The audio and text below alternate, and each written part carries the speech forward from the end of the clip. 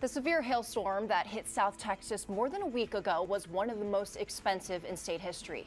Hundreds of thousands of people will be working on repairs to their homes for quite some time. Mark White with Legacy Home Improvements is here with us to tell us more about the do's and don'ts when dealing with hailstorm damage. So thanks so much for being here. Thanks, Sharon. So what should homeowners and businesses sort of be looking out for when a hailstorm hits and afterwards? Well, right now there's a huge flow of contractors coming in from all around the country for this hailstorm. It's made national news. It's made a great impact on the insurance industry, and basically there's an opportunity there for some contractors that may or may not have your best interest in mind as a homeowner to take advantage of the situation. So some of the do's and don'ts I would just say is you're going to have to just know who you're dealing with. Find out who you're dealing with. There's a lot of things that most homeowners, this might be your first time doing this, having an insurance claim. You've just got your windows busted out and you don't know what to do.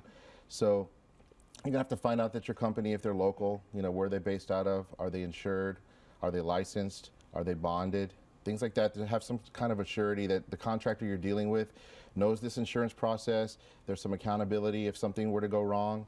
I mean, every contract, every project doesn't go completely 100% perfect, but if something were to happen, that there's some assurances to help out. So it's good to call around, ask questions, and compare prices. Well, absolutely. What you really want to do is maybe meet a few different contractors, see who you feel comfortable with, and then the one that you like, do a little research on them, make sure that everything is good to go with them. You don't have to get 10 or 11 companies over at your house. Don't do that to yourself. But look for some companies that are very reputable that maybe your neighbors have used. It's really early in the storm, so if you get a contractor that your neighbor used and everything went well and they didn't get taken advantage of and everything was fine, you may want to give them an opportunity. And why is it important for a roofer to be bonded or insured? Well, it's a very good question, Sharon. Basically, a bond is going to have a sense of surety that that contractor is going to do the work as per the local municipality and the laws, the applicable laws in the state and in the city. So the San Antonio licensing as well, like a lot of people are doing business here without a license.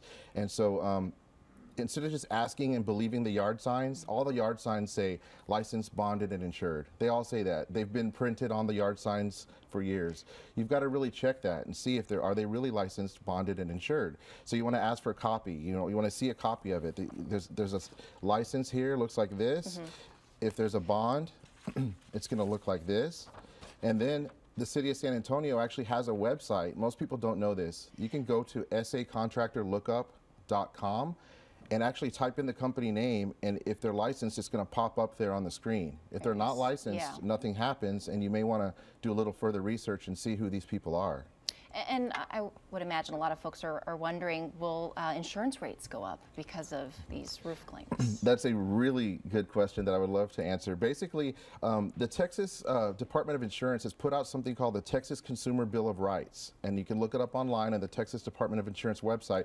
It actually states that an insurance carrier cannot raise your premiums based on an act of God claim. It's called a not at fault claim, so it's not your fault that the hail came. Like, no one was doing a hail dance except maybe some of the roofing companies. Right. So it's not the homeowner's fault. So they can't use those claims against you to raise your premiums or to drop you. So if you have damage, don't be afraid to file a claim. That's what your insurance is for. That's what you've been paying your premiums for something like this. If it happens, you can do something about it. But eventually insurance rates will go up over several years? Well, eventually, because of, that's the nature of insurance.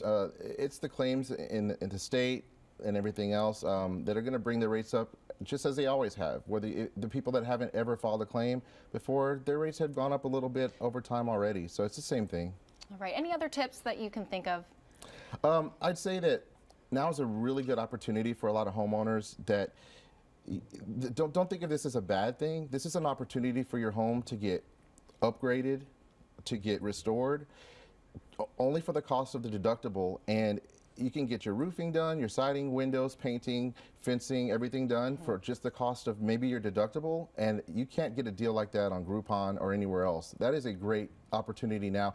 And if you've ever thought about upgrading to a metal roof, something like that, you can use the proceeds of your insurance claim to upgrade you to metal. And we'd highly recommend that. We've got a lot of our customers who are doing that now. We can actually stretch that upgrade amount over 12 months. And if anyone has problems with their deductible, we can do the same with the deductible. We can actually stretch that out over a year. So people shouldn't be afraid to get their insurance claims filed. If they do have damage, you're going to want to get a free inspection from a company like mine to assess whether you do have the damage or not, when you should move forward with a claim or not. All right. Thank you so much.